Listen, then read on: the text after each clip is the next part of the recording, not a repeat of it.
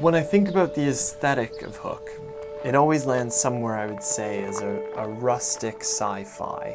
Its buildings don't quite know what time they're meant to be in, but I think as a result of that are rather timeless. A lot of that is because they're working with what is viewed commonly to be an old material, that is wood, and yet we're approaching wood with every piece of modern technology that we have, convinced that if we bring new advanced robotic cutting technologies, computational tools, 3D scanning tools, that if we bring all of these things to bear on the forest, we might better understand it. My name's Zach. I'm a Canadian, I guess I like to say, architect and maker and educator in recent years. My role in Hooke is a split one. I'm the Hooke Park warden. I'm also a tutor for our Design and Make Master's program. Hooke Park is a 350-acre mixed woodland in the middle of southwest Dorset. It's used by the Architectural Association, one of the oldest architectural schools. The AA has been a place of independent thinking. It's been a place of radical and very notable graduates.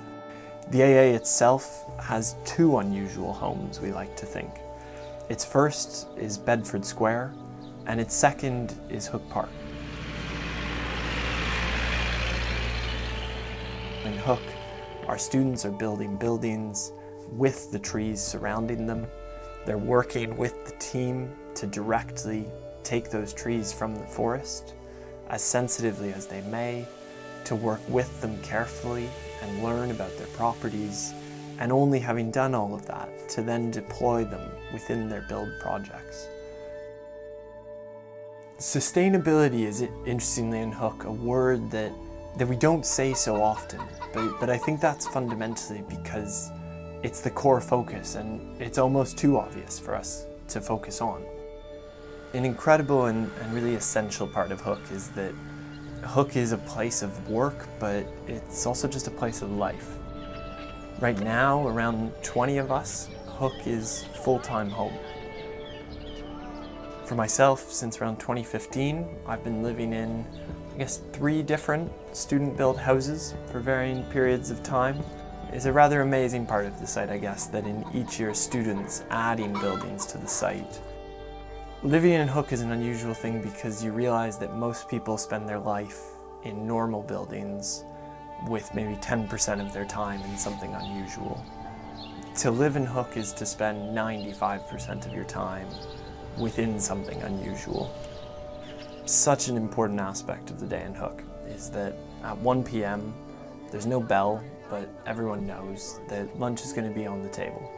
It creates a moment of pause in the day, creates a moment for discussion, catching up and planning out what needs to happen in the afternoon.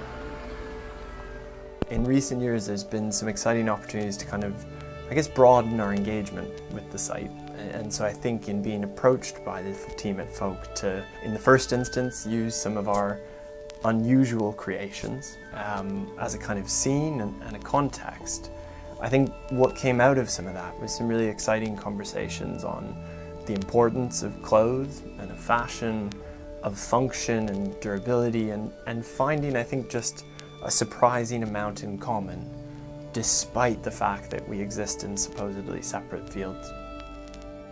Our role in designing is to make things not only beautiful, but better.